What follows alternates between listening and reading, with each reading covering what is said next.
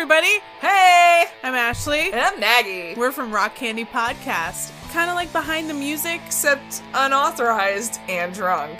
But come along every week and listen to us talk about artists or albums that you may know really well or may have never heard of while we're drinking beers. Witty things to talk about. Great hot takes with some hot babes. That's subjective, but okay. So go find us on Apple Podcasts, Google Play, Stitcher, TuneIn, and wherever you catch your pods. And with that, Party on, kids! Well, that sounded forced. Is it not? Hey there, this is John from Pint Comics. And I'm Lloyd, also from Pint Comics. And I'm the other John, and you get it by now. As you may know, we sometimes use language on this show that can be described as... Filthy. Okay. Reprehensible? Crude? Sure. Nasty. Oh, yeah. Come on, guys. We all know that it's just plain out gutter talk. You've been warned. Listen in.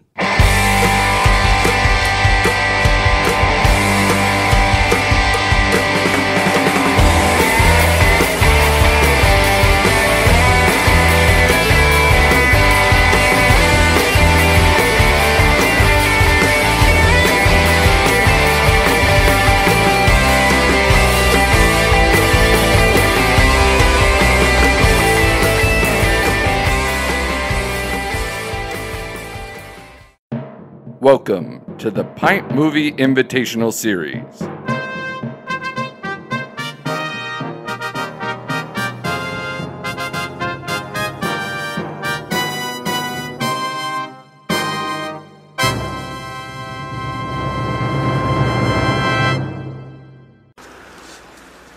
I really am sorry.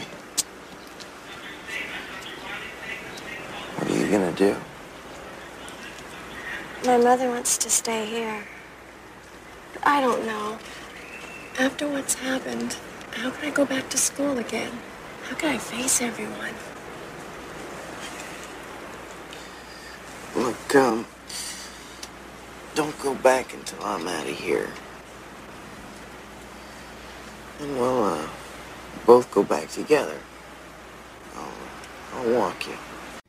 Thanks to our friend Andrew Morgan, the voice of the Pint Movie Invitational, for introducing us to this next episode of the Pint Movie Invitational. And if you're out there and you want to check them out, you can do two things. Go to fistfulofjokes.com and you can find out whatever shows that Andrew and his brother Jerry are promoting at the College Street Music Hall. And you could also check out the Nomcast, Andrew's awesome awesome podcast about Netflix original movies. We did an episode not too long ago. I always forget, what the fuck was that movie called? I Am Mother. I Am Mother. I Am Mother, yeah. Yeah. He's been making fun of me on Twiddler about it, so. Oh, has he? Yeah. Yeah. Because I didn't like it. It wasn't great. I think we all agreed that it wasn't great on that show. I didn't like it. Lloyd, how'd you feel about it? It wasn't great. It wasn't great. So Sir John, the Manster, and Johnny Ganache all agree that I Am Mother on Netflix wasn't great, but we still encourage you or infer you to go listen to that episode of the Nomcast so you can get our whole breakdown of why it wasn't great. Sean McLaughlin is here with us. Sean, what's going on, man? Hey, not much. Thanks for having me. I'm honored. Oh, thank you, man. that's a very heavy word for the pint. It's the first honor. I don't think anyone's ever been honored to be on here before. Did you see I Am Mother on Netflix? I did not. It sounds right. like I shouldn't. Yeah, you pretty much, yeah. Okay, so it's Yeah. You can see a couple of copycat alien scenes. It pretty much, it's a robot raising a baby. Really, Considering the budget, it's not bad, but it's not good. Yeah. Yeah. So Sean McLaughlin's with us. Sean is Oh, you really sold me on it. Sean is a staff writer for HorrorNewsNetwork.net. He is also one of Scary Larry Dwyer's crew. He hangs out at the Connecticut Cult Classics. Check them out at ConnecticutCultClassics.com. And also a big part of Connecticut Horror Fest, which at the time this episode comes out, either already happened or hasn't. And we either had a great time or are about to have a great time. There's also going to be a movie premiere of the documentary that Rob and Christine have been working on called Halloween in a Box, about the late 70s, early 80s, the costumes, the vinyl costumes everyone grew up on and loved. Everybody had them. They would rip halfway through your trick-or-treating route. The masks, the rubber band would come off. But you know what? That was childhood back then. And man, they made your face sweat. Absolutely. So we saw a preview for that We at did, last CT Cult Classics. That's right, last Connecticut Cult Classics. We had the trailer for it. It looked awesome. And wasn't someone from the company at CT Horror Fest last year? Yeah, so Ben Cooper's, I can't quite remember. It's somebody related to Ben Cooper. Yeah. Son, I believe, maybe. Rob was able to, interview, and I think he was there, Yeah. too, but he was able to, He's an older get some guy. footage for the documentary. Yeah, he did talk to Ben Cooper as well, I believe. Oh, really? Yeah. Oh, cool. Yeah, because there was, I think, from reading the description of the film, I guess there was 3 main companies. Ben Cooper's the only one that sticks in my head, name-wise, but there's 2 other companies that were, really vying for the Halloween costume market dollar. Around here, it was Ben Cooper. Yeah. That's what we had on the shelves. And in the trailer, they spent a little bit of time in the trailer, and I'm sure much more in the movie, about how that 1981-82 Tylenol scare really had an effect on the Halloween market because people were essentially afraid that a serial killer was poisoning people left and right with cyanide. Which was only isolated, I think, to around Chicago. Right? And it happened to maybe 3 or 4 people. Yeah, but that was enough to scare everybody. Look how it changed the industry. Yeah. So you get plastic wrapped around everything now. Yeah, totally around my crazy. hot sauce because they're going to put Tylenol in the hot sauce. And we're still talking about we're still talking about changing Halloween from the 31st to the last Saturday, and it's still going on. Not a fan of that. No. Now I think I know this just from knowing you have a couple of younger kids, right? I do. I have 3. You have 3 kids. Three so children, yeah. how does that make you feel thinking about does that taking yourself out of it? Like, man, I grew up Halloween's October 31st. Yeah. How do you feel about that for your kids? Would you feel better for your kids? How I feel about it is completely separate from how they feel. Right. Honestly, things have changed. They really are. We think it should always be October 31st, and I do.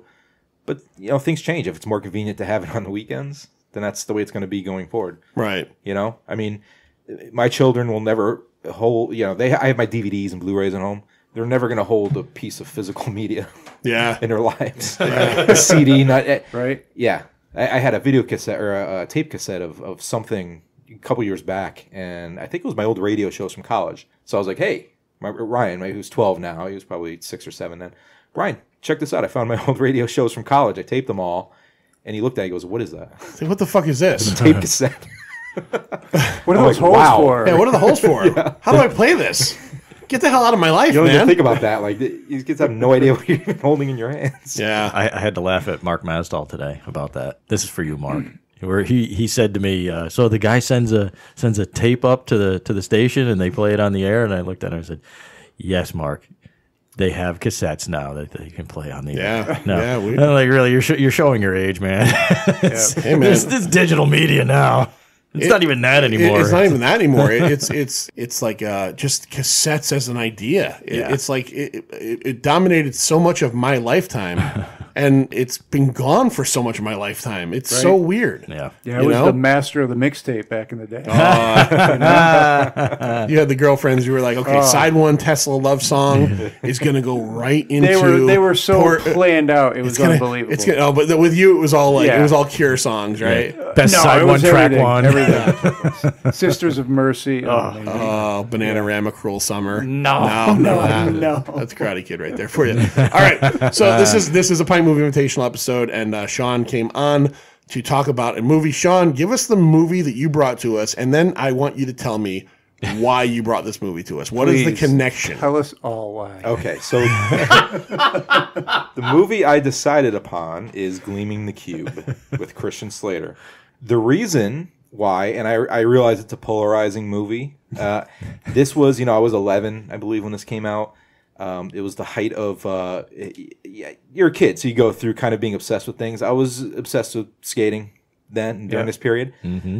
And this movie came out, now being a kid in Connecticut, I had my deck, and, I skated around. I had my Vans, and I had my Vision Streetwear clothes. But honestly, the whole Southern California, Orange County culture, where all this originated from, is so different. Like, any peek into that as a Connecticut kid that you can get is kind of amazing. Thrasher magazine. Yeah. We had the videos from the mom and pop video stores. you know, that Right. Santa Cruz and Bones Brigade and all the, you know, would put out with their skaters.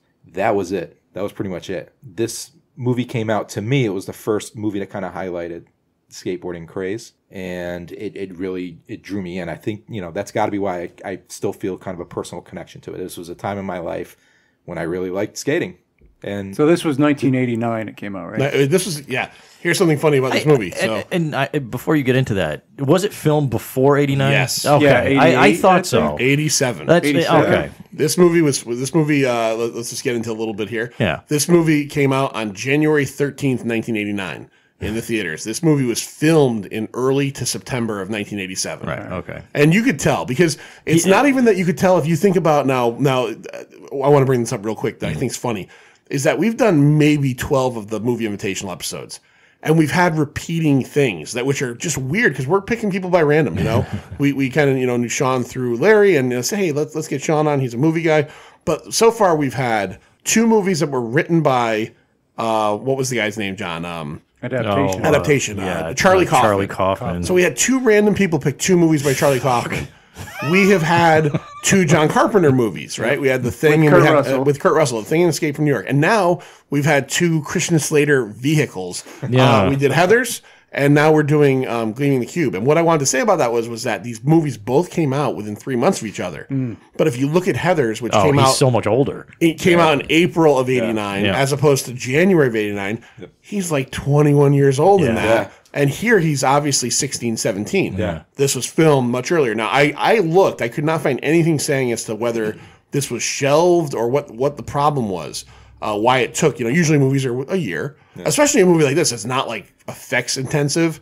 Whatever reason, this movie did not come out in 1988 when you think it would. It might have been money. It could have been a million things. The budget of Gleaming the Cube was $10 million. Really? Wow. Which seems like way, way too much for what this movie should have cost. And it made, what? It 2.7? made 2.8 gross domestic. They didn't have any. It didn't have international. a big I don't think it release. played up internationally It very did, well. especially these Well, characters. I'm sure it made it back in video rentals. Oh yeah, Because it was a big thing. That's on how I video saw it. rental. Yeah, I didn't see it in the theater. That's where I discovered it. When I was a kid, it's funny, you know, because Sean picked this. I had not seen this since I was a kid, but when I was a kid, I did watch this. You know, this is a movie me and my friends would go over to my buddy's house and we'd watch Gleaming the Cube. It's a kid's movie. It's a 80s. It's a weird amalgamation of things. It's an 80s action-y type movie. It's a sports like sports action type movie. Yeah. It's a skateboarding movie. Yeah. It's a murder mystery. It's Encyclopedia Brown at the age of 15 on a skateboard is what it Okay, is. that actually is pretty good. That's pretty You good. can sell it that way. You could sell it that Well, way that's for sure. pretty much Yeah. what it was, Yeah. because the way the adults are treated in this are not the way the kids are treated. Now, what other skateboard movies were there up to then? I think there was one called Skateboard. Thrasher. Thrasher. Thrasher and Skateboard. Thrashing with Josh Brolin. Yeah. Right? That was a pretty big one. That was nothing like this movie. No, I mean, no. That was a straight up skateboarding movie. Like, you know, I'm a skater. You know, this is a murder movie. Yeah. About a kid on a skateboard who's a skater that just so happens to have to figure out what happened to his brother. You know what I called this to some. I think my roommate last night. I was trying to explain to him what the movie was about. I said it's essentially Beverly Hills Cop done as a teen movie on skateboards. Yeah. Because the music is it's so 80s. Yeah, but there's no good music in it. Yeah. Well, there's no good soundtrack. A memorable. It's funny. It's a score. It's a totally scored movie. Suicidal Tendencies is featured pretty prominently in T-shirts and hats throughout the movie. There's no songs. No, I know. I think they missed an opportunity. The opening song during the opening scene is it's called "Gleaming the Cube," and it's just like one of those typical '80s quasi glam metal shitball songs. Yeah. With the cheesy 80s graphics. Gleaming the Cube. So forgettable. You gleaming the cube. It's just one of those. It's like one of those terrible things. So, okay, let's go before we get into the plot of the movie. Let's go over some of the cast and crew. Oh boy, the plot. This movie was directed by a guy named Graham Clifford. Graham Clifford basically never directed another feature film that was very notable. Worthwhile, yeah. He directed a miniseries in the, I think, late 80s called The Last Don that was based on who's the guy that wrote The Godfather? Mario Puzo.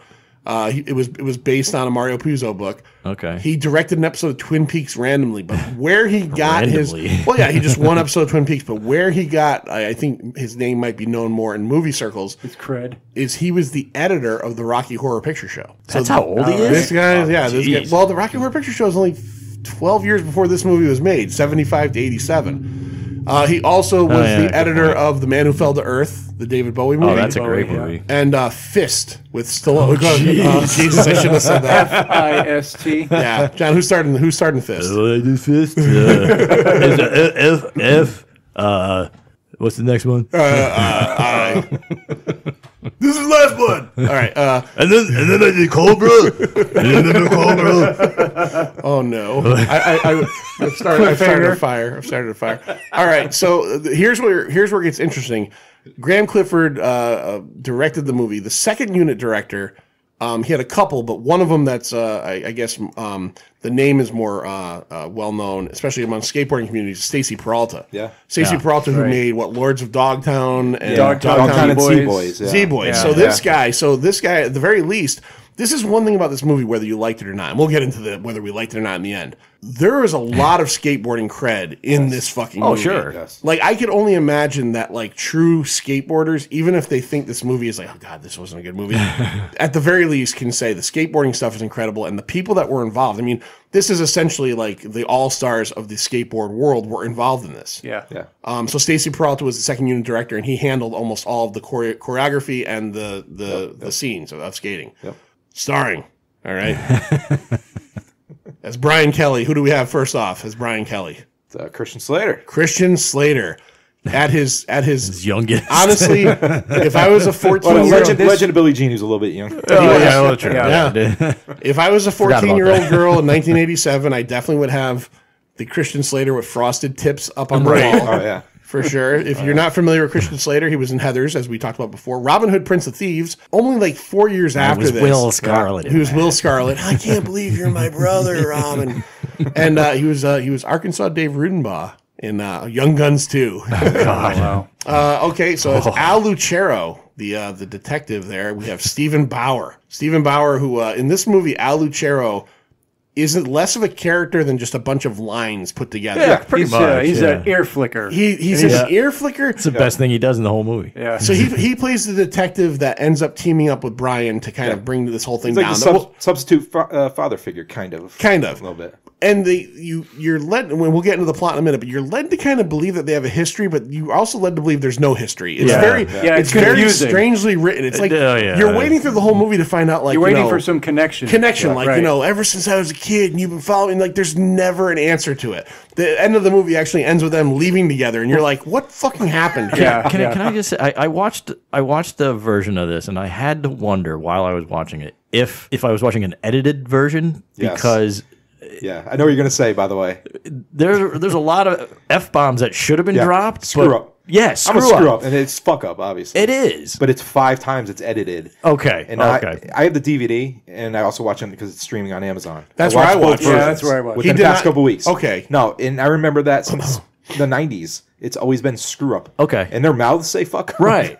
See, I didn't notice that, but I watched the Amazon version, audio and was there's terrible. never any swearing in it. No. I watched the Amazon version. He says screw up. Because he does. There's that one scene where he's like, they I know say it over and over No, again. I think they did that probably to get a PG rating as opposed to an R rating. I figured as much, but I'm like... It's obvious. Yeah. Because once he says that whole scene in the apartment is all dubbed, even the regular dialogue. I'm just a fuck up. No, you're a screw up. Okay, all right. I didn't notice it wasn't just me. But the version I saw definitely had no swearing. Okay. So who was that? Stephen Bauer. Stephen Bauer, who was also Don Eladio in Breaking Bad. Don Eladio in Breaking Bad, about probably 20 years later, and probably a little heavier, 80 pounds heavier. Yeah. Well, he's big. More menacing. He's a big dude. He's a muscular guy because the character he plays in what the fuck was it again? The HBO show. Showtime. Ray Donovan. Ray Donovan. Yeah, he's a heavy. He's basically the muscle for Ray Donovan, who's also muscle. I was going to say, I thought Ray Donovan was the muscle. Well, I've never seen the show, but he has muscle to back him up. Oh, okay. And all right. And he's the bigger of the muscle. So it's like the Kingpin in Marvel having bodyguards. And why does he have bodyguards? He can kill anybody. And he's not a dumb guy either. He's supposed to be like Estonian and has all kinds of military background. So it's kind of fun. Okay. Yeah, it's a fun show, but. He was also he's probably best known if you're going to pick anything for Scarface. Yep. He was Tony Montana's right-hand man who... But his pants were much tighter in this movie. Yes. Yeah. This is my favorite casting. Richard Hurd, who we all know from Seinfeld as George's boss. Well, you know the him. Yankees. I know him V. more from V. He was in V. Yeah, that's how I got to know him very well. And he was V. strangely... he has a cameo in one of the most popular movies of the last couple of years. He was the guy in the video. When you finally find out what's happening in Get Out... And there's the video. Oh, right. Yes, he's the guy in the video. Wait a minute. What? In Get Out, when you finally find out at the end what the whole movie is kind of about, and you see a video of the process. So he was the grandfather. He's the grandfather that started it all. Yeah. Wow. He's obviously much older, but who, by the way, I think he passed away recently. Yes, he did. Yeah. Oh, did he? Yeah. It was, but I've always known him as the poor man's Karl Malden. Oh God, yes, exactly. Okay. You're right about they that. have You're right. Yeah. I can see that right away. Yeah. He plays Ed Lawndale, who I want to describe now. Okay, so we're talking like this is an 80s movie, right? So if you think about great 80s action movie villains, you've got right up there 1982, Lord Humongous from Road Warrior, right? This muscly fucking hockey mask guy. In Matrix, Bennett, right? Wasn't it Bennett, like the guy who was also in Road Warrior, who he fights at the end and puts him on the steam pipe? Big fight. You got all these guys. And then you've got paunchy 55-year-old Lawndale, who has three modes of being a 80s villain. He carries around a 6-shooter a lot. He kills 2 people in the movie, sort of by accident. He shoots one guy in like a scuffle. He accidentally kills another guy later, kind of in a scuffle. And then his most villainous feat in the whole movie is at the end, when he's got the heroine held hostage. He just yells orders to the driver throughout the whole thing. Oh, turn right here! Cut that car off! Get faster! The most ridiculous carjacking incident ever. That scene, and we'll get to it. There's a chase scene at the end of this movie where he's in the back of the car just screaming at the driver for 20 fucking straight minutes. Put the lights on. Put the lights on. Stop at that McDonald's. Oh God! Go through them. Go through them. Give me that. Give me that. Go through them. Yeah. Pizza Hut. One of the strangest villains I've ever seen in a movie. Honestly, Yeah. Other than the people being accidentally killed, it just really doesn't make much sense. Yeah, it's hard to buy, really. Yeah. Oh God. Yeah. Vin Kelly, the brother character of Christian Slater's Brian Kelly, is played by, I'm going to say this totally fucking wrong, and I apologize, Art Chudabova. This guy is basically just a kind of a day player actor, I guess you could say. But John, got a connection to you. He was in, I know you're not a fan, he was in an episode of Deep Space Nine. He was on Boston one? Legal, and he was in an episode of Babylon 5. Ed Lauder? Well, anybody can be on Babylon 5. Well, you just throw a mask on. This guy was. Ed Lauder, who played Mr. Kelly the father. He was from Revenge of the Nerds 2. He was in School Ties as well with Brendan Fraser. Ed Lauder has a long list. Very long history. Yeah. And he died in 2013. Yeah. He plays the father in this. Wow. Yeah. And then we're going to round it off. We'll just do two quick ones. Max Perlich played Yabo. And he was in Justified for a while. He's been in a lot of things. He's been in a lot of things. Yeah, He got very heavy later in life. Oh, did he When really? he was in Justified, he played a kind of a fat guy. I don't remember him being fat. Cliffhanger, Drugstore Cowboy. Can't Buy Me Love. Can't Buy Me Can't Love. Buy Me Love, yeah. And then Tony Hawk. I mean, if you don't know who Tony Hawk is, this is what I wrote. The most popular skateboarder in fucking history. Ever. He plays Buddy. And Tony Hawk in this movie, if you were to say, like Weird Science, like in Weird Science, they made like the perfect woman. If you were to Weird Science and go, I want a dude that looks like he's from California, like Tony Hawk, literally, he's tall, he's blonde, his hair's over one eye. He just looks like he is like this, like maybe not as muscular as you would think, but this is the Californianest dude in the world. And he's probably like 20 years old. Yeah, in this he's movie. real young in this. Yeah. And I was reading up on him because I mean everybody knows about Tony Hawk to an extent. He's still obviously he's got an empire, video games, and he's still the only guy to ever do a 900-degree flip. He's got all these like things. He's been married like 5 fucking times. Yeah, married and divorced really? like 5 fucking times. Yeah, kind of crazy. Not very smart of him. Yeah, with his money too. Yeah, you gotta wonder. All right, so I got a question before we go on. I'm curious. I know, yes, for sure, with Sean. Yep. Were you a skateboarder? Did you skateboard? Yes. You did? Yes, to an extent. And I'll tell you, the movie that got me into it was not this. Guess what movie got me into skateboarding? And it got probably every kid my Back age. to the Future. Back to the Future. Yes, Back the to the hoverboard. Future. No. The first one. The first one. Yes. Yeah. Yeah. I wanted to skateboard immediately after that. I bought one, skated around with my friends, but I was always more of a bike rider. Yeah. You know? Yeah. No. My brother did skateboarding in the 70s and built old style longboard. Built his own deck and all the trucks and everything were basically the same company. I think is still around if I remember right. But I mean, by the time he got out of it, it was starting to kick off, and I had no interest. Plus, these skateboards were the size of my feet. I was like, what the hell's the point? Lloyd, were you? I was a skateboarder, Yeah, you enjoyed it too? Late 70s, early 80s. Wow. Yep. Yeah. That's right. Stacy Peralta, Peralta period. When you were doing it, though, did you ever, like, tear apart actual skates and build your own skateboard like some of my brother's friends did? We did get into building some, but not like that. They had... we had, like... ancient. We did. We went about the trucks and we had ancient roller skates. Rip the box off like seriously? So Back to the Future. I wish we still had one of the old little things. scooter. Yeah, it was basically the same thing because it was old metal roller skates that they took apart and put on plywood and created their own skateboards back then. Yeah. But by the time they got into the money, they're working in the and I'll tell you one working thing, the fields. One thing for sure, I've gone down some pretty steep hills, gone pretty fast, and I can't handle the speed wobble that you get. And, I just about skateboarding is definitely there's a skill. Yeah, it's a skill for sure. I'll clarify. I was about a year before I gave it up. Yeah, I'll eat half an inch. All right, I'm done. Yeah. Too dangerous. he got his one ollie out, and he's like, I did it. I'm done. I did it. But I was watching that scene where they were going down the curves, and he's doing all these. No, the skateboarding, whether you like this movie or not, the back and going down with the car. The skateboarding is amazing in this movie. Where do you even get the equipment anymore? I mean, where do they sell this stuff? It's still huge. Yeah, you get skateboarding anywhere. is still huge. Yeah, really? absolutely. Another story. Sophie comes home with a skateboard the other day. She goes, I found it in the woods. I'm like, whoa, what? There you go. She and a friend were walking from the friend's house to the West Farms Mall, and they came across a skateboard in the woods. And she came back and told my wife, we have to go to the woods because there's a skateboard in there I want. And we told her, no, you're not taking that skateboard. It might be there. Might be someone's mode of transportation. They ditch it in the woods. They go to... The next day she went there. We said, give it 24 hours. She came back. It's still there, Mom.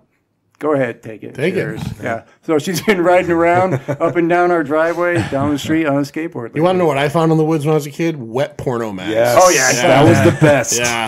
I remember we used to have... Jackpot. Yeah. I found some inside a dumpster. No, straight up. I remember I grew up in Middletown, and we used to walk from the apartment complexes I lived in through the woods to get to the movie theater on the weekends to see movies with my friends. Yeah, all those woods are gone now. The woods are gone now. But like, I remember one time going through and I'm like, what is that? We go over and there's just a soaking wet porno mag with 70s Bush, early 80s Bush. And I just remember like being like, oh my God, jackpot. And me and my friends like wrung it out and kept it. And whatever you do with that kind of stuff at that time, I'm not going to discuss it anymore. That was like a dream. Yeah. I'm like, I just found a fucking porno. I'm like 9 years old. I'm in the woods. I shouldn't be here as it is. And now I've got it's not even like Playboy. It's like a Hustler. Yeah. Like there's dirty shit happening in this. Yeah. Oh, we found a whole stack of Club Internationals, and there was a woman in one of them that looked like our art teacher. Ooh. And we were almost certain it was her. We were all concerned. No, we weren't concerned. We were like looking, like, No, I found a big stash. I used to have a paper route. Yeah, go there and then dump shit in the dumpster, and I'm looking at what's this? I crawled right inside that dumpster, got all fucking swank and everything else. Nice. The good stuff. Oh, good old Al Goldstein. Yeah. Screw. Your dad sits you down with a Playboy. He's like, I want to teach you all about the birds and the bees, Lloyd. Playboy. He's like, I got a copy of Screw in the back of my fucking my little airbrush bicycle. bullshit. I don't want to. Yeah, no. I'm all about the fucking bush. Hey, Bush Mills puts out a new product called Red Bush. Oh, really? Yeah. That sounds intriguing and horrifying at the same time. Yeah, that's what I thought when I saw it. I didn't write her name down because it was kind of like just an afterthought. But as I watched Gleaming the Cube, what was the girl's name who like in the movie? What was her name? Tina. Tina? Yeah. Okay. Could not place her. Right. I could not place her. Yeah. So she's in a couple Jackie Chan movies. No, you know who she is? It's actually kind of funny. So I'm watching. She is one of the girls in Big Trouble in Little China. I don't know which one she is, but I knew her from somewhere. All right. She literally has 3 credits to her name: Big Trouble in Little China, Something in Between, and Gleaming the Cube, and that's it. That's it.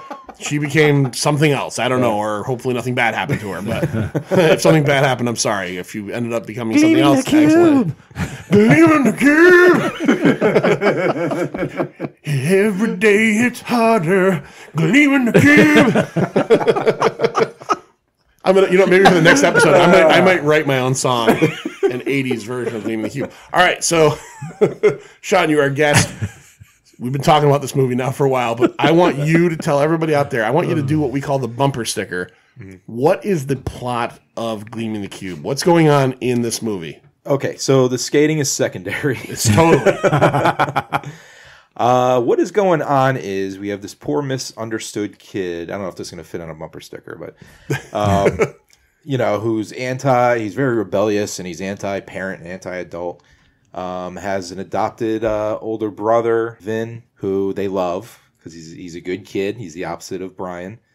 And he gets mixed up in something by accident. We'll get into what he's mixed up in, I'd imagine, right? Okay. And gets accidentally killed. It looks like a suicide. Brian doesn't believe it is. So it's him against the world and Lucero. Lucero's the only one who believes him. Lucero's chilling with him. Yeah. So they go on a crusade together to figure out, what happened and to break up this whole gun shipping. VAC. Oh, I got it right here. Anti-communist. Anti-communist. The where the fuck did I write it? R? It's like VACR. Vietnamese Anti-Communist Relief Fund. Yeah, which I find ironic because so this is 80. It's shot in 87, but 89 when it comes out, early 89. Berlin Wall doesn't fall to 91.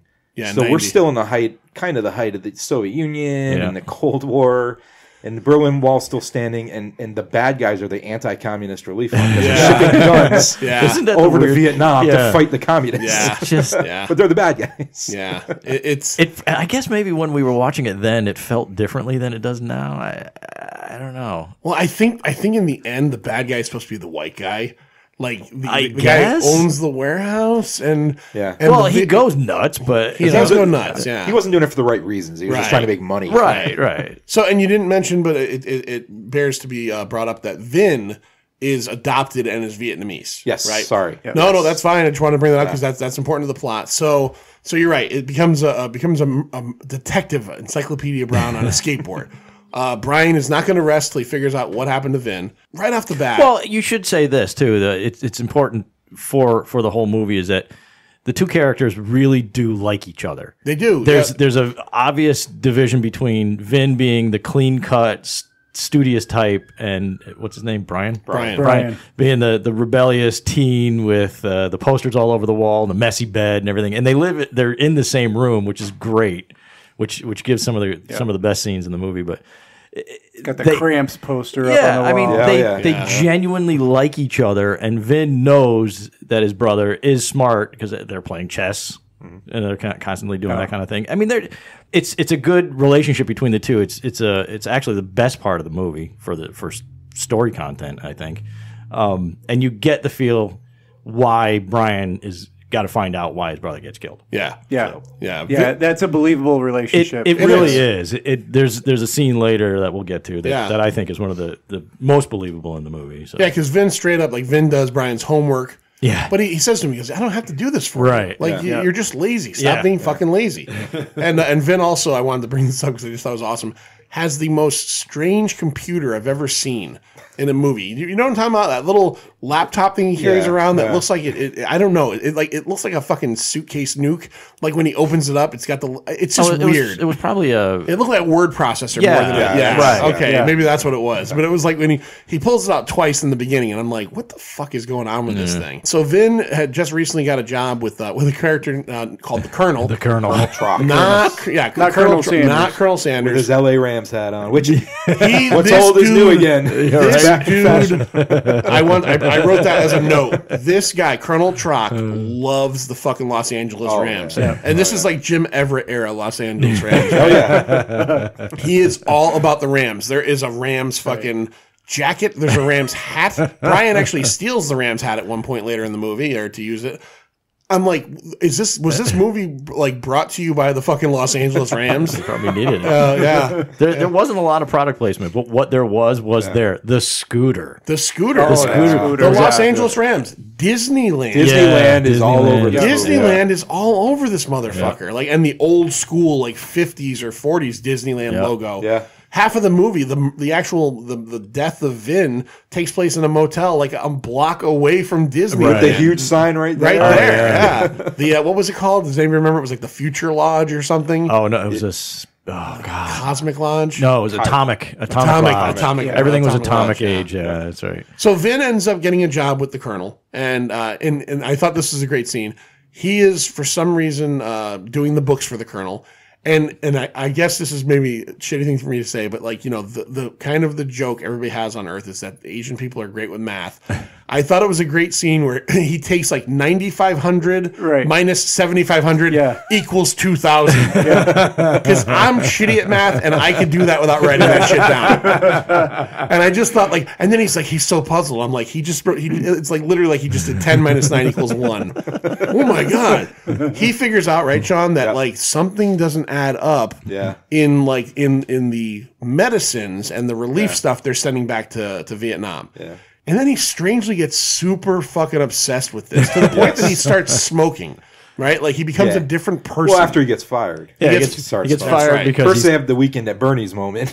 Well, you guys messed up. No, we didn't. All right. Well, why don't you come to my place this weekend? You're right. Yeah. And when he goes to, what's his name, Colonel Trock. And he tells him, you know, I didn't expect it to go to weights. He was talking about the weights of the shipments. Yeah. He was saying, you know, this is, a pallet of cotton balls, and it's 500 pounds. Yeah. Why would you? I didn't get why the Colonel, if you're doing this, like kind of a, you know, again, he's supposedly shipping medicines back to his Vietnamese brethren, but instead he's shipping back like AK-47s and shit, you know, to help fight, and that's okay. We get that. But like, why do you give your 2-week employee? I work at a job where if I have someone in 2 weeks, they're not able to ring someone out. He was recommended very well. Yeah, he was recommended by somebody, and now he's got him like figuring out the weights and measures of AK-47s in the back of a video back of a video store, which I could not. When later on in the movie, when they mention it's a video store, that's the only way I knew it was a video store. Yeah, because when you see the store, you're like, what is happening in this store? It looked kind of like one to me, a very small one, but just the front. It's a front for something. Yeah, obviously. Yeah. Just the front of the store. You see some tapes in the back, and there you go. Vin figures out something's going wrong. He breaks into the warehouse because he's obsessed now. He breaks into the warehouse to find out exactly what's going on. And he gets caught by... he trips the laser alarm. He trips the laser alarm. I was going to say it was the easiest break-in I've ever seen. And then I'm like, oh, wait, it's 1980-something. So, yeah. Not just 1987. Piece of cake back then. Not just 1987, but this building gets broken into in the same way 3 times in this movie. Right. Just through the, just through the roof, yeah. So the ladder goes all the way to the ground. Yeah, you know? he gets caught by the villainous Ed Lawndale. Yeah, with a 6-shooter and his bad hairpiece. Terrible hairpiece. And am I the only one that thinks? And again, this isn't. I'm not. It seems like he somehow got chosen from the Karate Kid 2 to be like his sidekick there. Remember Chosen, the guy on the island? You know who that was? Who is that? He was in big trouble too. He was not Thunder, but he was one of the storms. Yeah, he was one of the storms. He looked so fucking familiar to me. Yeah. He's done a whole ton of things. Yeah. Oh wow! Did you know that? No, I didn't know. All right. So he's got a very distinct face. So he's the muscle for Colonel.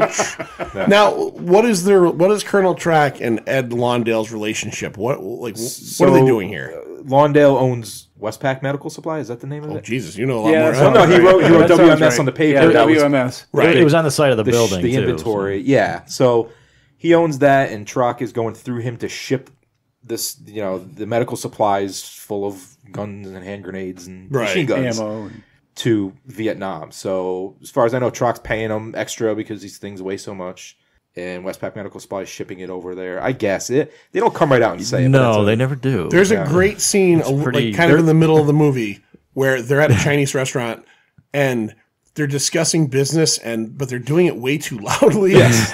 Like they're talking, and he's like, we can't have any more trouble with these AK-47s, Troc. And then the guy comes over and is like, would you like some water? And he's like, oh, absolutely. And you think that they're going to like settle down on the voice. And then the next one's like, if anybody else finds out we're shipping RPGs to Vietnam. It was a great scene. It was a fantastic That was a great tagline. Nobody knows anything except a kid on a skateboard. Right. Oh. That's where that line comes from. Is that the actual tagline for the movie? Yeah, no, I don't know. Oh, it probably should be. Nobody knows anything except for a kid on the skateboard. Oh man! So and then, well, I just wanted to bring up. So they bring the Thunder or Chosen from the Karate Kid 2. Was he the one that he wasn't? No, he was the one with the lightning. Lightning. Yeah.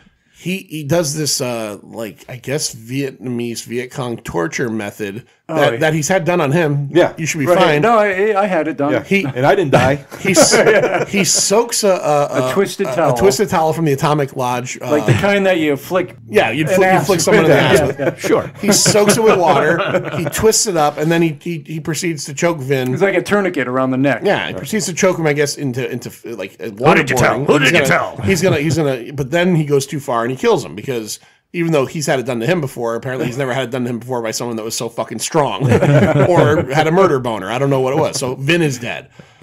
They end up setting Vin up off screen. They end up setting Vin up as a suicide victim. Yep. Right. So like he hanged himself. And this is where Brian gets in, and there is actually kind of an emotional scene. I mean, no tears, but the scene where the principal brings him out to the car, and it's like it's out of earshot. Yeah. Right. Yeah. And there's already this strained relationship between his dad and him. Yeah.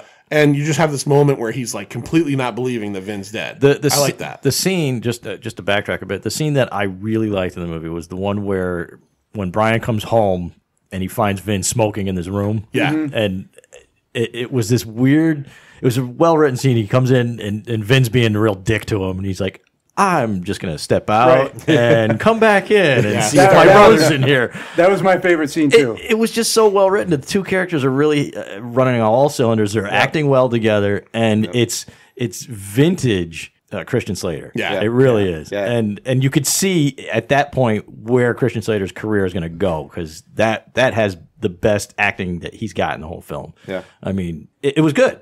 Yeah, and I sat there and I was like, oh, maybe this movie's going to be really good. Then the next scene happens. Well, that was a good scene there were a lot of good lines that he had there, too. Yes, definitely. About, the ironic thing is, he said, adults are predictable. Yes. Mm-hmm. It's crazy to think there's going to be anything in 30 years, Yep. and now we're 30 years in this movie. Exactly. When he said that, I actually went to my head. I went, we're 30 years later right now. I'm watching this 30 years later right now. And he's right. There's nothing. There is nothing, and I am predictable. So It was good. I mean, it was a good scene. It's well written, and it's too bad that the guy that played Vin didn't go on to do much more. I mean, he was pretty good. Yeah, I didn't bring up earlier the guy who wrote this movie, a guy named Michael Tolkien. Oh yes, I wanted to bring that up. He wrote, and here's some of the movies he wrote. I've never seen it, but he wrote Deep Cover, which was a Lawrence Fishburne movie in the early '90s. Jeff Goldblum. Keeping in the theme of Deep, he wrote Deep Impact, which was like serious Armageddon. Yeah. They came out right at the same time as Armageddon. I do like that movie too. It's actually a pretty solid movie. Yeah. And then one I didn't care for was a Ben Affleck movie, early 2000s, Changing Lanes with Samuel L. Jackson. Yeah. But yeah, this guy went on to write some more stuff. But he's got a pretty good list of yeah, things. he's got a good list. And you're right. Like the scenes, it is kind of sad. I mean, I didn't hate this movie, but it is kind of sad that like the Vin stuff ends so early, because that is like you don't. He is the best part. Really, He is them the most together. Yeah, he's the most memorable, I think, guy in Them at least the together, first half of the movie. He's definitely the strongest character right off the bat. Yeah. You get good feel for him. You really get into, and you missed out on this, was the woman that plays the mother. She was way familiar to me. Well, she was in When You Were Sleeping. Believe it or not. Sandra Bullock? Yeah. I think I saw that once. Oh, really? Yeah. Oh, that's a good movie. Fucking A, the shit that you pull out. Wow. The shit that you That's pull surprising. out. Yeah. I love to throw that shit at you. But she's kind of the linchpin to make, she really believes in Brian. I mean, you really get that feeling going on when she's buying him the skateboard accessories. I love that scene. I love the scene where she says to him, she loves what he does. I don't get it, but Right. you're so graceful and so good at it. Yeah. I like that's the ultimate mother. Like, okay, I don't get what you're doing, but you're so good at it. I want you to be safe at it and keep doing it. And she's supporting him no matter what. But they really like Vin. They really love Vin, obviously. And just there's some good family dynamic going on there, but there's a little bit of a slippage, obviously, between Brian and his father. And you're going to get that kind of thing, especially. I get it as a teenager. It's just. and like you said, too many egos, man. And like you said, going along with like the good family dynamic scenes in this movie, there's another one that I thought was great. Was when it's a little bit later in the movie where Brian comes home and his dad's watching the videos. Yeah, and it's great. It's another scene that's like kind of silent where Brian is watching. And the whole video it's a family video.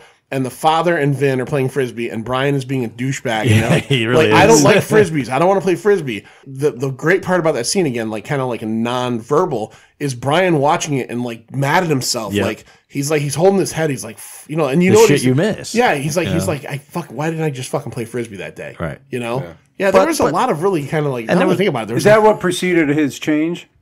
It was right after his change. Yeah. Right after his little change. Yeah. Which takes away from it a little bit to me, yeah. just because that's what it takes. He had to completely transform for his father to actually sit back and relate to him now, instead of just relating to the kid how he should be, which is he's a rebellious kid. Well, a skateboard, you know. The father character is kind of a non-entity here. I mean, he's just there. He's almost just a thing to discuss and a thing to stir up some emotions on a slighter level, because you're focused in on the whole Vin stuff, and but you do get that one good scene there where he just turns around to him and goes, "I wasn't very good to you." Yeah. Well, again, like you said, like the father has all these issues with the kid, and now the kid is like seeing his, and then the father's even like, you know, I should have paid more attention to you. Yeah. You know, like again, like then he gets arrested, and it was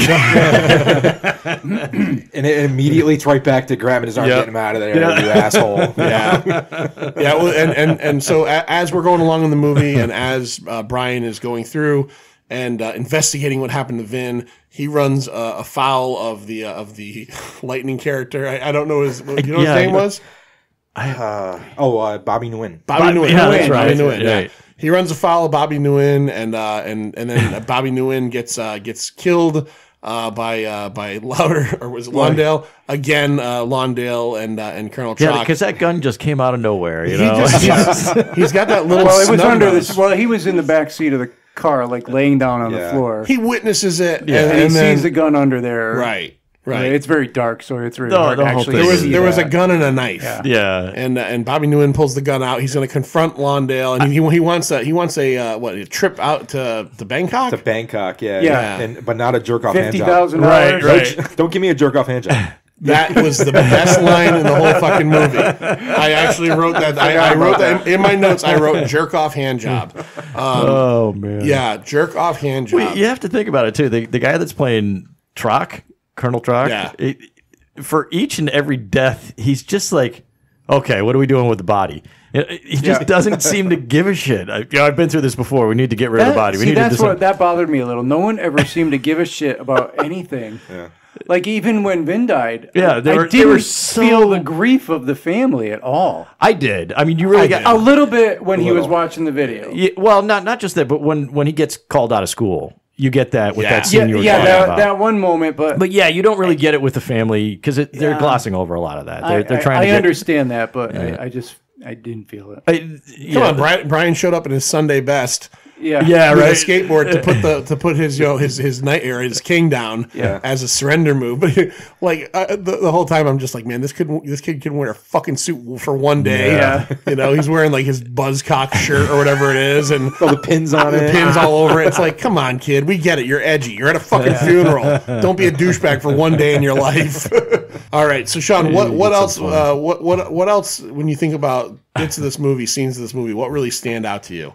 Scenes, wow. Yeah. Well, honestly, that scene at the funeral, or at the funeral, the graveside there with the king laying in that's probably my favorite portion of it. It's funny because we haven't talked about the skating one second. Right, we will. We will. Well, that was right after the big skating montage, wasn't it? Yes, because that's how he blows off steam. Right. That was. I'll be honest with you. Like so as I was watching this movie, there was a bunch of there's a good amount of skating scenes. Again, this movie is not a skating movie. No. It's shoehorned in, and there is skating in it, but it's not like like we said, like Thrashin' was probably a skating movie. Well, there's got to be a message here. Yeah, there's a message and a plot here, and then skating's in it as well. There's a message. But one of the things I noticed was that there was the scene where where Brian was on the half pipe. You know, obviously everybody else in this movie is some form of skateboarder. You know, you got Tony Hawk. They don't need stunt doubles. Christian Slater obviously had some stunt doubles. I think Mike McGill was one of his. Mike McGill was the one on the half pipe. Okay, so Mike Mike does McGill the McTwist 540, which was his signature move. Okay, so in those scenes, though, to me, as I watched it, I can't tell that's not Christian Slater. I think they did a pretty good job of, you know, the wig and everything. You could look real close at the face during some of the slow-mo scenes, but they did a good job. I'm getting to that. That scene in particular, I felt like that could be Christian Slater. The scene where he's in the parking garage and he's doing like the pirouette. The hair. The hair shoots up to fucking here all of a sudden. I thought, what? No, that was not the same guy apparently. No, that was that was someone else. So he had two people. So McGill was there, and when I was a kid, Mike McGill was one of the. I mean, I'm sure he's still. Well, he rides the Mike McGill board throughout the movie. He has the Mike which McGill. was an iconic, the skull with the snake going through, which was my favorite board when I was a kid. I remember wanting that board when I was a kid.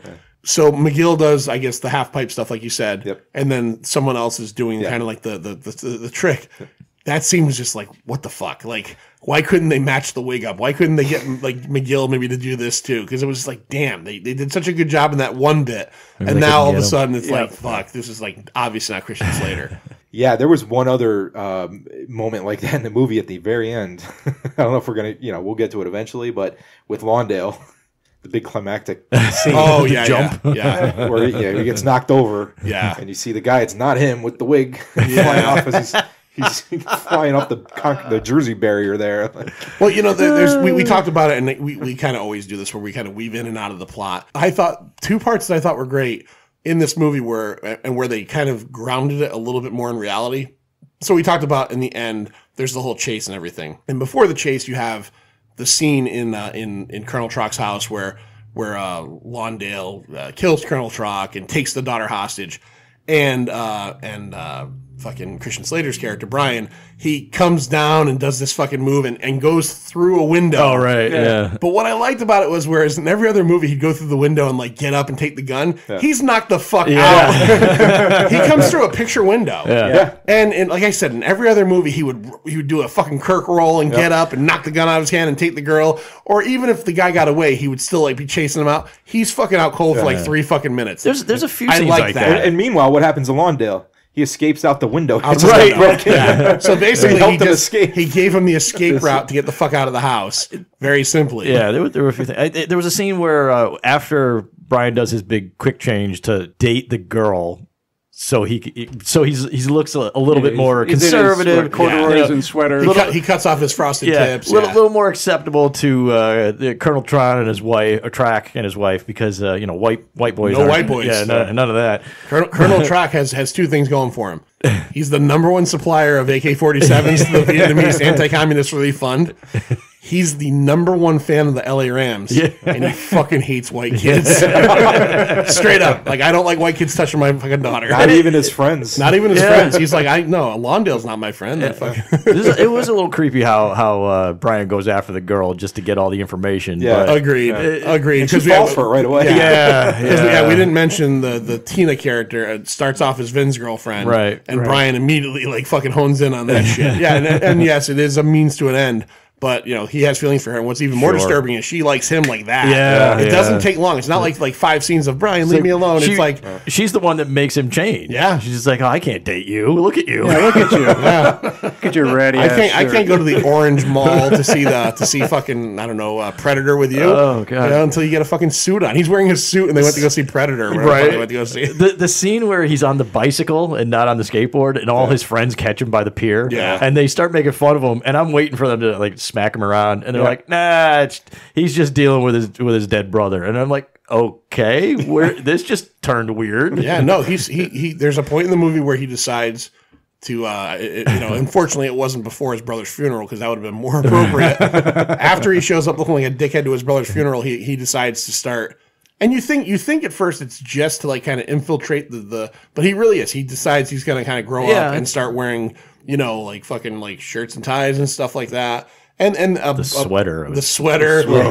He takes his chain earring They're all off. in his closet, by the way. Entire wardrobe. His whole exactly like his mother sees him and almost like when she drops a glass. She drops the glass. I'm assuming some of that was Vin's stuff. I'm wondering. Yeah, it's even creepier then. Yeah, right. Yeah, it's Steve Brothers. Hey, you remember this sweater? He finds a pair of loafers at the bottom of his of his closet. He's like, "Oh, I've got a pink and white striped shirt. This is perfect." Oh, that shirt! It's a Willie Ames shirt right there. That was not a good shirt. He was not looking good in that shirt. That was awful. So Lucero and him are discovering more stuff. There's a whole scene where he breaks into the warehouse later on in the movie, and he also does this whole firecracker distraction thing to get the guards distracted, and then he ends up stealing the colonel's. This was a very bold move, by the way. He's on a date with her. That's right. He breaks into the crate. Office. He breaks into. Oh, you mean when he takes the lighter? When he breaks into, I kind of skipped over it. That's right. He takes the lighter and the cap, and then he ends up breaking into. But he says, "He's like, where's the bathroom?" And it's like one of these movies where it's like, I always think when I see a movie like this, like, okay, so if I were in someone's house and I knew I had to get into like the study to find something, I would do it as fast as fucking possible. Yeah, he's pretty slow at it. He is so fucking slow. Yeah. He's literally just looking at shit. TV Guide. He's like, "What's on tonight?" Oh fuck, 8 p.m. on ABC. Mr. Belvedere finds out that Wesley Mr. Belvedere has started smoking. Oh wow, this looks like a good one. And he's just that's like when I saw Vin smoking. 8:30. Who's the boss? All right, Mona desperately wants to fuck Tony. And, okay, I might check that one out. Like he's just like he's at his own fucking pace. He doesn't give a shit that these people are going to come home in any second now. I love it. She just walked in on him. I was like, "What are you doing?" Yeah. Like, nothing. I hadn't seen the movie in so long. I'm like, she's going to get mad and go, what are you doing in my father's room? And she's just like, what are you doing? He's like, oh, this is in the bathroom? She's like, yeah, no, that's over there. It's the one with the toilet in it, dickhead. But my parents just pulled in. They're back from Chili's. You gotta go. You gotta go. Yeah, my parents don't like white people, but they go to Chili's. You can't be here. This is so funny. So what else do we learn in this movie, Sean? We learned that Tony Hawk's character, Buddy, is a Pizza Hut delivery driver. Pizza Hut delivery, yeah. Now strangest Pizza Hut delivery truck I've ever seen. I wanted to ask everybody here: has anybody here ever seen a Pizza Hut delivery vehicle? Not like that. With an old school hut attached to it. Yeah. No, maybe it's a Cali thing. It must be. It's a SoCal thing. It's got to be a SoCal thing. It's got to be like if you live in the area of the Atomic Lodge Motel, Disneyland. And that Pizza Hut, like they have that because weirdest little pickup. Too. It was a weird little pickup. It almost looked like a El Camino kind of thing, but smaller. It has you got to fit 10 skaters in it. Yeah. Yeah. Jeez. You got to get 10 skaters in it, and that little pickup gave us again. We're kind of flowing everywhere, but this movie's like it's Pizza Hut, man. You know they gave their money for the movie. This movie they had to have. has what I can only describe as the greatest scene of chicken I've ever seen in theatrical history. And I would never think that I'd say this, but it features. Oh, right. Okay. It all right. features. What was his name again? Richard Hurd demanding that like a small Vietnamese guy. You should really talk about that first, though. Yeah. The fact that he grabs a guy on the street. Where was that? Where did the guy come from? Yeah, he was the neighbor. He was the guy. He worked at. Bolsa Video there because when he was calling around when. Brian Kelly's calling around with those random numbers trying to find out where Nguyen was calling. Right. He called Balsa Video. And that's the guy who answered at the time. So that was shit. And he made that connection, right? Wow. Well, he was walking in his driveway into his house. So I guess he told me, meet me at my house or something. Right. You know? So he pulled up, and there's the police car there. So Richard Hurd's Lawndale forces him into the car.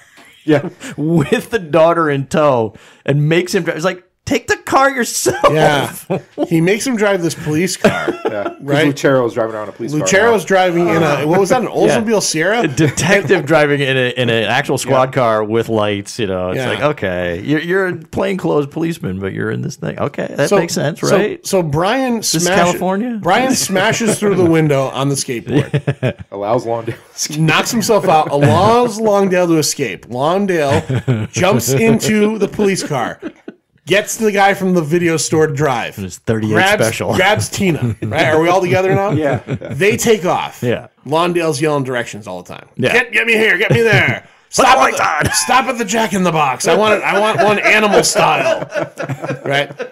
So then we got the Pizza Hut truck. Man. all the skaters are following him over. And you get that beautiful scene on the horizon. You do. That was pretty badass. Coming up the hill. That was actually pretty impressive. That was. Brian makes the call. And he calls, what's his name? Lucero. No. He calls Yabo. Yabo. And Yabo calls all the other kids. He's like, Brian needs us. Move to action. What I liked about that scene was we called Tony Hawk, and it's 6 a.m. Yeah. And he said Brian needs us. He's like, well, it's 6. He lays down. So he lays back down, seconds. and there's silence, and you think he's going to go back to sleep, and then the music kicks in, and boom.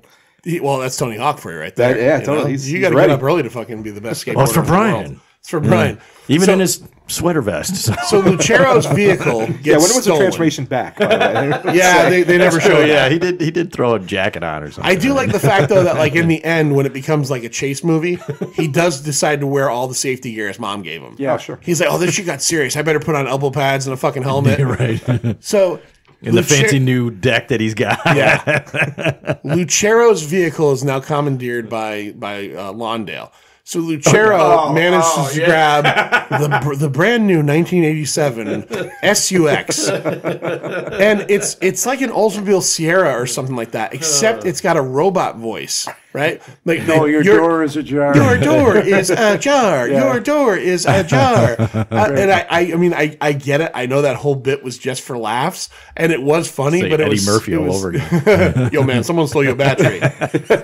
I say we find the motherfucker. Well, it's funny it's only funny because 5 minutes later, just randomly you hear your right door is ajar. Yeah. Still, it's out of nowhere. When he's getting out of the vehicle. I'll give it credit. I will give it credit. That whole chase sequence is actually pretty good. Yes. I recognized the dude who drove the Corvette. Oh, yeah? I looked him up on Who was IMDb. that guy? It's a stunt He's man. nobody. He's a stunt man that's been in a million things. right. Yeah. But I thought one of the best parts about that dude was he was on like 17 episodes of Leave It to Beaver as a kid. Oh, yeah? So he might have been one of maybe one of Beaver's friends. But yeah, like when he's in the Lumpy movie, Rutherford. I'm watching. I'm like, I know this guy's face. You look him on IMDb, he has got a fucking right down to the 50s because he worked as a kid. But you get the whole skitching scene where he's driving this fucking Corvette at like 80 miles an hour and Brian's holding on. I love it. That guy's not a cop, and he goes, "Okay, fine." Takes off. Yeah, go after him. All right, kid. Yeah. Sure. I'll He listen does to this whatever kid. the kid says. You know that guy that hit your car? He's not a cop. But I do want to get to It's such a ridiculous. we have this really good chase scene. I actually think the chase scene is pretty good because you kind of got like it's going between different characters. I don't know who did it. Maybe you have it written down. The fucking stunt where he goes under the truck was actually done. It's incredible. That scene. I mean, I actually when I'm watching the movie again, did I love this movie? No. I was fully awake for it. I was into it when I was watching it. When that happened, I went, "What?" I watched this movie at. And why? Just wait for the truck to pass by. Yeah, right. No, it's because it's good It'd be movies. cooler. Do you know who performed that stunt? Because it's off the top of my head because I did read it recently. Gator, his name was Gator, skating name Mark Gator Wachowski, maybe. Okay, yeah, that's what I read. Yes. Okay, yeah, he performed that one stunt for Christian Slater. That scene is unreal. So and the 15 kids in the back of the pickup all screaming, going crazy. Hey, you did it! Yeah. So if you haven't seen the movie recently, there's a scene where they're on the highway and they're chasing after Lawndale and he's in the police car and Brian is skitching on the back of the Corvette and there's an 18-wheeler between them. And I also love this part too. So he skitches and lets go and rolls, under the 18-wheeler, Right, he crosses ducks down, Yeah. crosses over. And the best part in the whole scene is you have all of his friends cheering for him. The truck driver smiles. The truck driver's like, yeah. Oh, that would have been terrible if I killed that kid, but it was pretty fucking cool. Imagine, I would never be able to drive again if I murdered that kid. But wow, he pulled it off. I love that. I thought that was great that they actually showed that guy's face. Like, fuck yeah. The reactions are funny. Yeah. Definitely. They alluded to that earlier in the movie when he's in the warehouse and the same laser thing that his brother Vin he jumped tripped over it. He went under it. Oh, he went under it. Yeah, he recognized it the last second. Yeah, ducked under. Yeah, it was I thought he crazy. went okay. I watched this thing. I thought that was late, pretty impressive. Late. I was up Yeah, it was. late watching this movie. I watched it Thursday night. I got home Thursday night, and I was like, I gotta watch Gleaming the Cube, man. And I wanted to bring this up too. The title in some regions, not in America, is A Brother's Justice. Yes. Yeah. I can't tell you. Okay, so Gleaming the Cube, he tells you what it is in the movie. It's Yabo says it's like it's just like you're doing something Doing your perfect. best, You're doing right, your yeah. best, right? They explain it in the movie. You tell me that in Hollywood in 1987, when they pitched this movie and said, we want to call it Gleaming the Cube, how many studio people had to go, what the fuck is that? What is that? They don't care. They were doing so much coke. I heard that on the DVD. I guess if you highlight like a skateboard and you click a certain way, it goes into a video that explains what Gleaming the Cube is. Okay. I'll have to check that out. Okay. Because in all honesty, It's not explained in the song. No, you go higher and faster than anyone's ever gone before. That's all we know.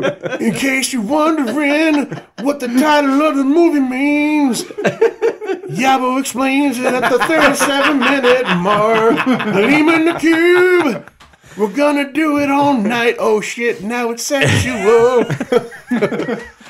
You should get to your chicken scene that you brought the whole thing up for at the beginning. Oh, right. So 10 minutes later. So the greatest scene of chicken in history all time is you got fucking 80s action villain star Richard Hurd, who at this point in his life was 55. I looked this up. 55-year-old Richard Hurd, the poor man's Karl Malden, as Sean calls him, with side swirlings, fucking toupee stapled to his head, and he's telling the Vietnamese kid who worked at the video store, he's telling him to drive right through all the skateboard kids. And then you just have this great moment where it's 55-year-old Karl Malden and 20-year-old Tony Hawk, who's known for being a skateboarder, who's the only person not on a skateboard in this scene, driving a fucking Mazda pickup truck with a Pizza Hut attached to the top of it. Yeah. And he is eyeballing fucking Lawndale. Like, I will go through you, bro. I will straight drive through you, bro. And who loses that game of chicken? Fucking Lawndale. Or maybe the Vietnamese kid who doesn't want to die for this dumb white dude. For his stupid whatever it is. And his bad jacket. That should be a future subject. What's that? The best scenes of playing chicken. Yeah. Because there's a lot. This is like in the top fucking 3 that I've seen in a long time.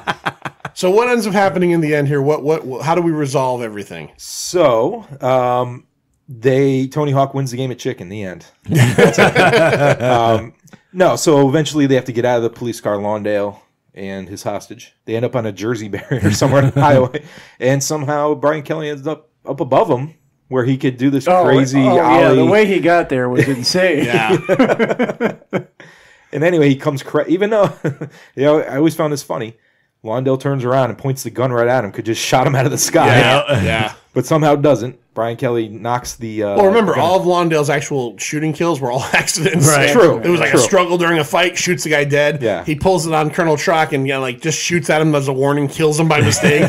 Yeah. He's never actually fucking purposely shot someone in this movie. Yeah. But anyway, the skateboard knocks the gun out of his hand, and the greatest stunt double scene of the movie. Yeah. The toupee flies off of this stunt double. He turns fully to face the camera, and you can plainly see it's not Richard Hurd. No. And he gets knocked out. And again, to go along with what I said earlier about how great the movie is in this aspect, is that when fucking Brian goes to the window, he gets knocked out. When he does this, he's fucked up again. Yeah. He's now his arm's broken. He's on the fucking ground. His helmet's cracked in half. His cheek a little broke bit. Broke his deck. Brand new deck. Yeah. Brand new deck. By the way, just the truck was off the deck. You can fix that. Yeah. Well, he bitched about that. He goes, "You could have put him on tighter." Yeah. Yeah, right. Yeah, we could have done something else with our Sunday, Brian, instead of chase this fucking old white dude and these weird Vietnamese people you're hanging out with. Oh, all right, Vin's dead. You don't have to hang out with Vietnamese people anymore. So that is the tale of Gleaming the Cube. I think there is an epilogue. There is an epilogue. Yeah. It's Lucero. Yes. Again, I don't think we talked enough about Lucero. We probably didn't. I just wanted to say that. I wanted to say that. Yeah, well, give us some Lucero stuff here. I still feel like he's just such an underdeveloped character. He knows Brian's a screw up, and he said, "Hey, I was a screw up too. I recognize the symptoms." Yeah. He does have one line I do like in the movie where earlier in the movie during Vin's death scene or when they recover Vin's body. And one of the other cops or lab technicians says that Chinese, and he's like Vietnamese, and he's like they all look the same. And he's like they're all the same, and he's like they're not. Not even close. Not even close. Yeah. He hammers that down. Yeah. He hammers that down, and I thought this is the most you got out of this character because the rest of it is again I was waiting for the origin of their friendship. Yeah. Of their weird, antagonistic flicking him, and it just seems like you find out later that they just met in the first scene. Oh, the first scene, by the way, I want to bring up. these guys bribe scoping for pools. These guys bribe, which I think is a real pilot. thing, isn't it? I mean, that's an awesome scene. As a kid, again, a young kid from Connecticut, we're like, wow, did they really commandeer biplanes to go, scoping around Orange County? Is that a real thing? I guess I've heard it. I've heard it was. Yeah, that's crazy. I've heard that before too. They would do that. And I don't know how pissed I would be if I was the guy. Now you got to assume he's. I thought the bloody smear in the pool. The guy's like, I got to get that cleaned up now. And that's can I sue these guys? Just tell me, can I sue them? Can they sue me? Yeah. Country crock butter. What the hell is his name? He was on the Bob Newhart show all the time. He's been in a million things. I think he's passed on too now. He was the country crock butter guy. Yeah. I recognized him immediately. I went, that guy's a character actor. Yeah. But the other thing is like when they pay this dude and he doesn't want to take him up, they bring him up. They bring him up. And then I'm only bringing one of you. They put stickers all over his fucking windows. But it's like Tony Hawk and Bones Brigade, so it's all just product placement. Yeah, I don't know. And there's a lot of Coke in this too. Yeah, Brian buys her a Coke. There's a Coke machine in the school. Yeah, there's Disneyland Coke, and wow, this movie is like Pizza Hut. And Pizza Hut, I think is Pepsi, right? I think Pizza. I haven't been to one in a while, but I think Pizza Hut's a Pepsi. I don't know. Yeah, no, they're owned by Pepsi. It may not have been then though. Yeah, probably not. You're right. I will say there's an impressive list of skaters, especially for this time. Yeah, in this movie. Oh yeah. Besides Tony Hawk, there's Tommy Guerrero. He was right up there. McGill.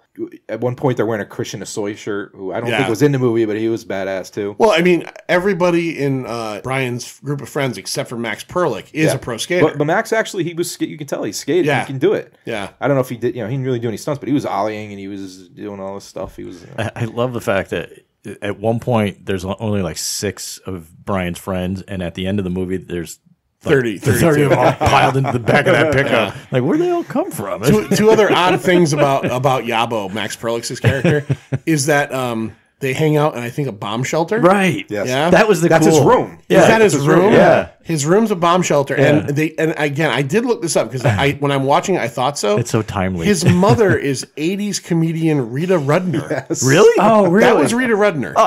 She has no lines. She has one line. I think she says when they're eating dinner, she says something about come in or go out. Don't crush my whatever the name. Don't crush my is. azaleas or something. Yeah. And I'm looking at her. I'm like, I haven't seen her in years, but she was like always like she was talk slow. I'm like, and when I'm looking at the movie, I'm like, Rita fucking Rudner. And it wasn't well, like I missed that one. Yeah, and it wasn't like in her early career. It was just like this weird in the middle of her being kind of a popular comedian. Someone must have just said, "You want to play someone's mother?" She must have knew somebody, or somebody knew her and said, "Could you do this? Yeah, it'd be great." Yeah. That's kind of funny. Yeah, Rita Rudner shows up in this movie. So now we're gonna do some box office stuff in a minute, but I wanted to ask real quick. Because I haven't seen this since I was a kid. John, obviously, and Lloyd, same thing. Maybe 30 years. 30 years. Now, you like this movie. Obviously, you picked it. Is this something you go back to a lot, or is this something? Have you not seen this in a while? I hadn't. Well, no. A couple weeks ago, I watched it on Amazon. Then I watched it again on DVD this week. Okay. So I hadn't seen it for a while. And the funny thing is, I like it a little bit less going back. I think the nostalgia may have faded, but it always held a place in my heart in the late '80s. Just for the skating reasons, really. Funny thing about the alternate titles, though. So you said A Brother's Justice is one of the... That seemed to be the one that popped up the most in other countries. Yeah, Skate or Die, too. Was I saw that in one, title. Yeah. But A Brother's Justice... I want to say early 90s, I was flipping through in Channel 11, WPIX there, out in New York. They would always have a Saturday afternoon movie, and there was a movie called A Brother's Justice. And I'm like, what the hell is this? And it's like Christian Slater graphic. Oh, no kidding. And it was Gleaming the Cube. So Channel 11 was calling it A really? Brother's Justice. Yeah, I've only ever known it as Gleaming the Cube. That's the only time I've ever seen it, marketed like that. It also said that it was the working title. So when they were filming it, it was called A Brother's Justice. Okay. And then Gleaming the Cube came afterwards. And maybe from that line of dialogue, maybe some of that. I think more people would watch something called The Brothers Justice. I think that's... Yeah. I agree. I mean, if you really trying to get viewers, because I don't even know, is Gleaming the Cube even a term for real skaters, or did they just make that up for this movie? I have no clue. I was looking it up, and I looked it up, and there's a line somewhere that some famous skater, and I don't remember which one, he mentioned it in an interview in a magazine, and maybe even Thrasher, and it was mentioned once. And then people then turned it into something like this. Yeah, I mean, again, Hollywood ran I don't with think it. the word cube is associated with skateboarding. Well, that's the thing. Way. It's like, and it was called Gleaming, and Gleaming was spelled with 2 E's. Yeah. You know, and that kind of thing. And it's like, okay, well, they turned this into something completely different. Yeah. You know? I mean, even the it word sounded like he was just stoned off his mind. You think when he was Tony being Hawk interviewed. would set him straight? Like, we don't say this shit. I don't think it's more marketing. It's because you could see a lot of this is marketing for let's get more of the kids to do this. No, we're polishing the sphere, not gleaming the cube. Yeah. Right? polishing the sphere, Stroking the knob. stroking the knob. I did read. I was reading up on some stuff, and I did read that Tony Hawk and Christian Slater are still friends 30 years later. Yeah, I did which see I thought was that. pretty cool. Yeah. It really was funny seeing Tony Hawk that young because I remember. I mean, Tony Hawk was a. No, I certainly didn't recognize him. Tony Hawk was a presence when I was a kid. I used to again. I had that little period of time where I was into all that stuff. I used to look at Thrasher with my friends and stuff. And again, the Mike McGill board that you said, I wanted one of those. It was iconic. It was the iconic. Tony Hawk board. Yeah, the birdhouse fucking logo and everything. All right, so we'll do our ratings in a minute. But every episode we do the Pint Movie Invitational, we always go over what was the top 10 box office movies the weekend that this thing opened. So we're going to talk about what they were, how much they made, and we'll talk about where Gleaming the Cube ended up on that whole list. All right. I don't think it's anywhere near that list. 72. So this opened on January 13th, 1989, weekend ending the 15th of January. As I throw open the mic. Good sunny movie to put out in January. Yeah. Oh, yeah. You're thinking California, Orange County in January. Sure. So number one at the box office that weekend had been out for 5 weeks. It made $10.1 million. Rain Man. Oh, Rain Man. Number two, it had been out for 6 weeks with $6.7 million. Twins. oh, Nice. Julius. Number three, and I'm going to give you... you got all the good stuff. I got all the bad stuff. Hey, the sperm milkshake. I was just going to say sperm milkshake. Number three, with $5.1 million, 4 weeks, I'm going to give you a vocal hint. Did you ever know that you're my hero? Is that Beaches? Beaches. Wow. Bette Midler and someone else. Who's in that? Is that That's Cher, isn't it? No, is it Cher? Barbara Hershey? Barbara Hershey. Oh, Barbara I Hershey. hate that movie. I've never seen that. I've never seen that. There's a rarity from Lloyd. Yeah. Yeah, you're right. Number four, it had been out for 4 weeks, $4.9 million. I had to look this up, but I actually have seen this movie. Gina Davis and William Hurt, The Accidental Tourist. Oh, man. Yeah. Number five, William 4 Hurt. weeks and $4.5 million. Now back in the day when movies like that were being made, if Batman came out, they made a porno called Splatman. Jurassic Park would be Jurassic Pork. Saving Private Ryan was Shaving Ryan's Privates. This movie just didn't need to change its title. Rolled that right out, didn't you? Working Girl. Working Girl. It just worked both ways. The porno of Working Girl was called Working Girl as That well. Helen Slater? No, that was Melanie Griffith and Harrison Ford. Yeah. Oh, okay. Yeah. Another one I've never seen. Number six, a movie I've seen a You've million never seen times. Working Girl? No, honestly. Really? I I've think never she's seen actually it. naked in that. Isn't she? Oh, is she? Or is that a different movie? I think might she was be. naked in Cherry 2000, where she was the God. robot, right? Oh, that awful film. Yeah. No, she was naked in the one with Jeff Daniels, where she was like something with Ray Liotta, where he was the crazy boyfriend. Yeah. Something. It was called something. I Something saw her hot naked or- so many times in the 80s. Yeah. It just kind of. So did Don Johnson and Antonio Banderas. They probably get together and talk about that. Don Johnson, I cannot believe I ever married her after you married her 3 times. I made movies with Salma Hayek and I married her. Number six, one of my favorite comedies of all time, $4.4 million, 7 weeks, The Naked Gun from the Files of Police Squad. I remember seeing that in the theater. I never saw it in the theaters, but I remember when it came out like on HBO, watching it just fucking repeatedly. Number seven, 6 weeks, $4 million, Mississippi Burning. Gene Hackman, I think Willem Dafoe. Never saw it. A little heavy, for It's good. I've heard it's good, but yeah, when I was probably 12 at this time, so I'm not. Number 8, I did see this in the theaters with my dad because as we talked about before, my dad and me saw all the shitty movies in the theaters. $3.3 million, and it opened that same week. And I think we mentioned this in the last show too, funnily enough. Deep Star 6 with Greg Evigan. the underwater, one of the 3 underwater movies of 1989. Greg Evigan, who's the girl BJ in and that? the Bear. Nia Peoples was in Nia that. Peoples. And Matt Nia McCoy was in that. Yeah. And then who was the guy from RoboCop that was doing the coke off the hooker's tits and gets blown up by Ronnie Cox? What was Ferrer, Miguel Ferrer. Oh, man. He was in yeah. Deep Star 6, yeah. Number 9. I saw this in the theaters too. 3 weeks or $3 million had been out for 5 weeks. Steve Martin and Michael Caine, Dirty Rotten Scoundrels. That's a good one. Yeah. Good cork on the fork. Yeah. Ruprecht. Have you been banging your pots again? And $1.9 million, 9 weeks in release. Number 10. It is not Gleaming the Cube, so it did not crack the number 10. Big surprise.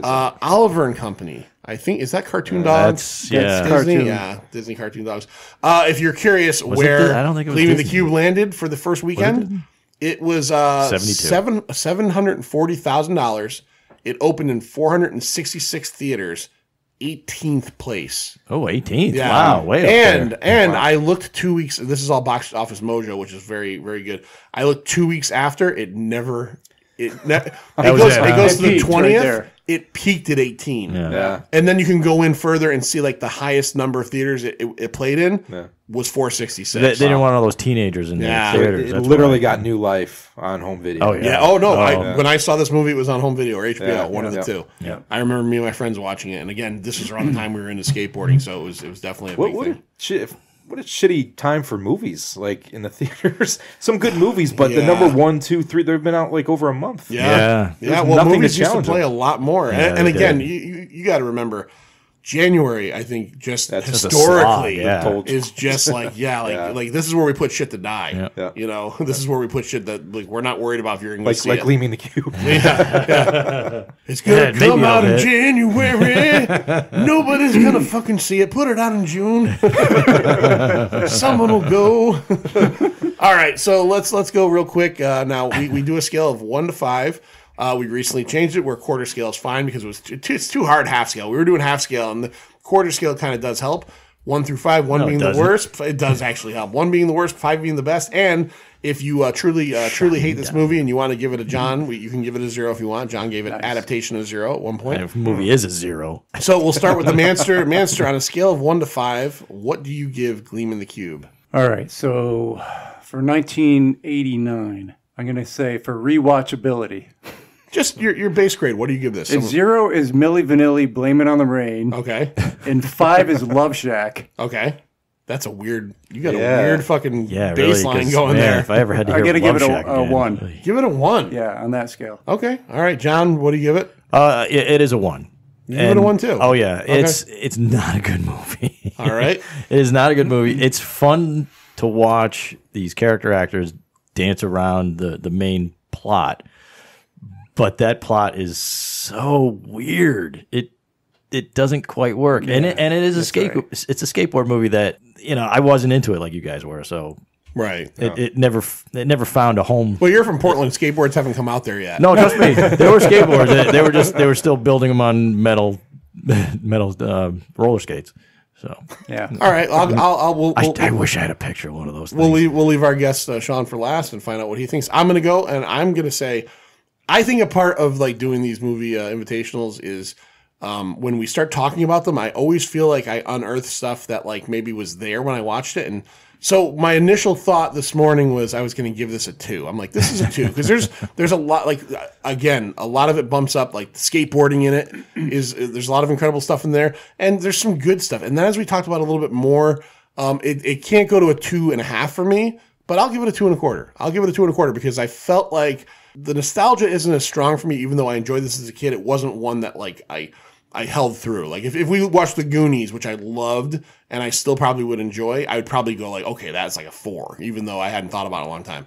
I'd give this a 2.25. I definitely can't go as low as a 1. And as we talked about it, I thought more about like the relationship between Christian Slater's character and Vin's character and stuff like that. So yeah, I go 2.25. There's good stuff in there. It just can't get to that second level for me. Yeah. All right, Sean, don't feel thwarted by. Don't feel pressure. If you, this is a 5 to you. It's a 5 to you, and we respect that. Just remember, this is not adaptation. So. Well, first off, I apologize for bringing this back into your lives. No. We've said it to everybody. The whole idea of this is whatever you pick is what we do. It's a curiosity. It really was for me more than anything else. And I'll be damned. I'll tell you right now, what I like about shows like this is that, like, so when we did Lloyd's, and it was great, we did The Thing. And even though John's not a huge fan, me and Lloyd are huge fans.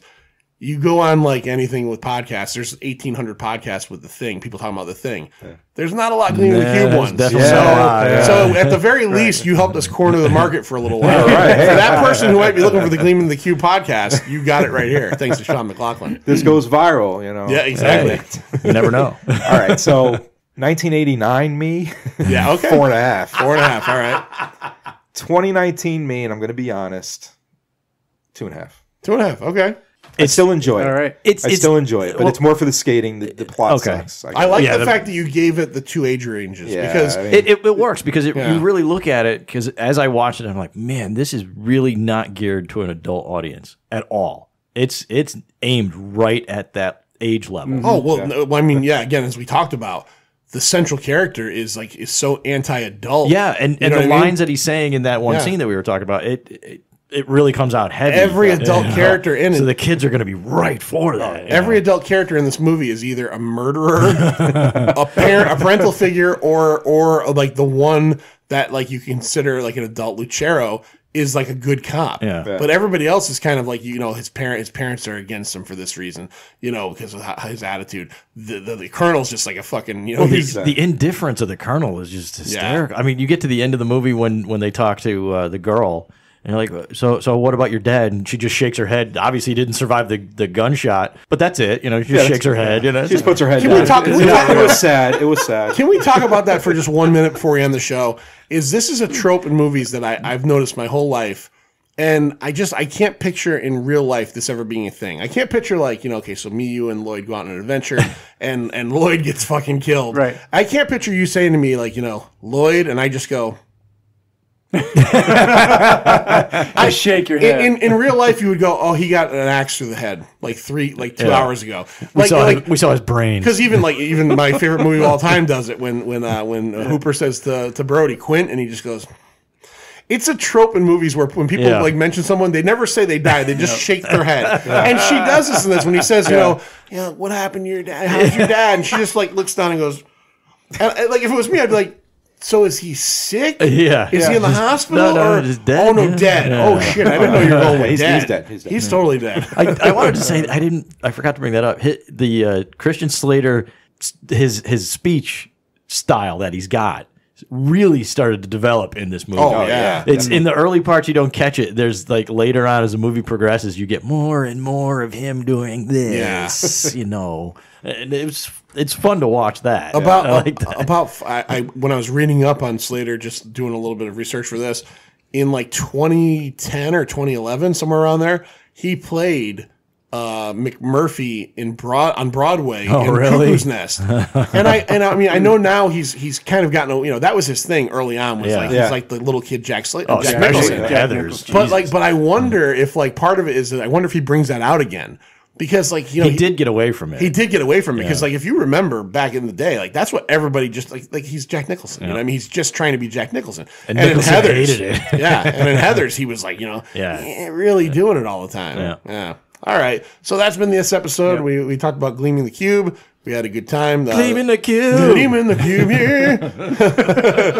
The Manster, Sir John Ganache. Sean, anytime you want to come on, man, you're always welcome. And we will do another one of these episodes with you, and we'll see what weird skateboarding movie from 1987 you can pick next time. I'll find something. How about Rollerball? We can do Rollerball. Or maybe Solar Babies. The remake? Either one. That remake was terrible. Awful. You know how the remake of Rollerball was bad? It starred Chris Klein. Ouch. Yeah. Hey, he was hot for 6 minutes in 1999. Now he's on The Flash. Yeah. Is he really? Yeah, he did a whole season. I got off that. See ya. See ya. It's over, Johnny. It's over. Nothing is over. Nothing. You just don't turn it off.